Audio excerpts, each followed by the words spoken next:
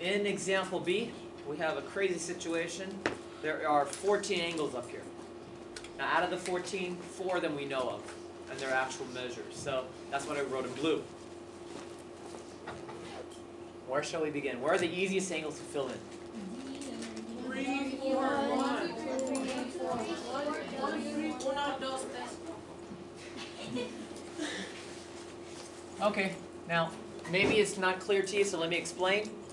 2 and 3 are vertical angles, meaning they're diagonal from each other. Vertical angles are congruent.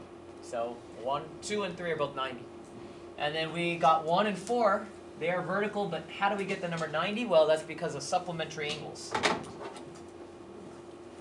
What you see, I just traced that semicircle is a 180-degree angle. So if this blue is 90, then the unshaded portion is 180 minus 90. Okay, that's how we got angle 1 and 4. Moving on, let's go to the right-hand side now. How about over here? What's the easiest angle to figure out?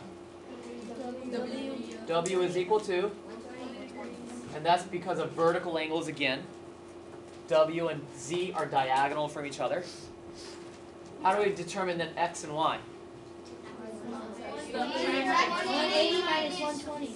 180 minus 120 is what we're going to do. This is supplementary angles in action.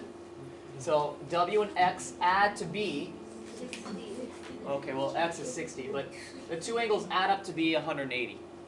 Okay, so W plus X equals 180.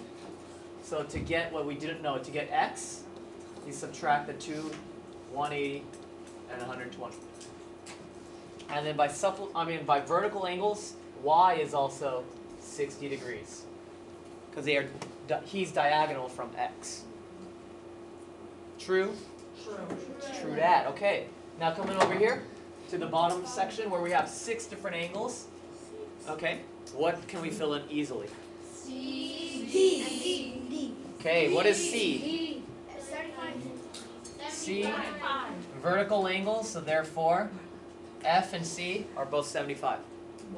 F and C are 75 degrees angle. Okay, how about A and D? 90. Okay, that's by vertical angles again, otra vez. The only two we don't know are B and E. B and E. So to figure out B and E, I'm going to just do a little tracing here. This angle that I'm highlighting is a complement, meaning that if it can add with what I just highlighted here, from there to here is one angle. What should F and E add up to be? Angle F and angle E add up to be 90 degrees.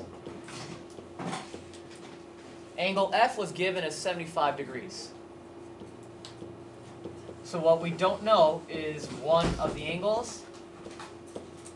So to figure out E, I subtract and I get 15 degrees on that side.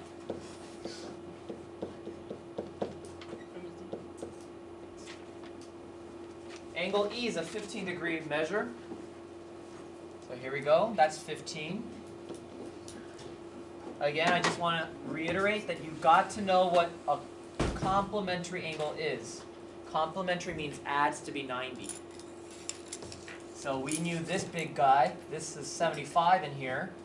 So what you didn't shade, the blank white section, we determined by subtraction. But if you have no clue, what complementary angles are? You're up a creek without a paddle. Okay? And then just use vertical angles for B.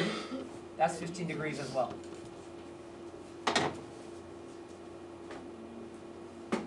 So in example B, we used everything. We used complementary, supplementary knowledge.